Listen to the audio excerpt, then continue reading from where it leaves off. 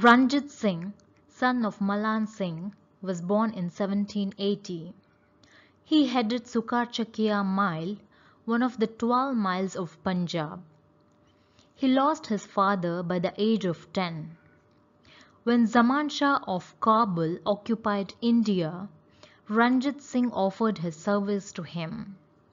Zaman Shah made him the governor of Lahore, offering him the title Raja when he was 19 years old. Later, he took control over all the Sikh miles present to the west of Satluj and established his own Sikh kingdom. He entered continuous agreement with the British in 1809 at Amritsar. He organized his army on the lines of European armies.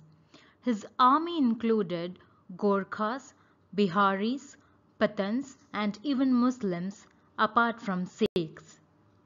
He founded a foundry workshop where metal works are done at Lahore in order to manufacture cannons. The army of Ranjith Singh was the best among all the Indian rulers of that time.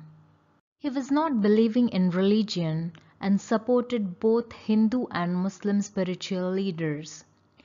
People from all religions held high offices in his kingdom. He was successful in protecting his state from the British by being friendly with them. At the same time, even British wanted a strong buffer state, that is, a state with no enemies and present between two competitive powers.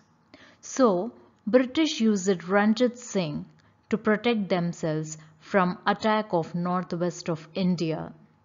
In short, Ranjith Singh founded an independent Sikh state and ruled it as an independent king till his death in 1839.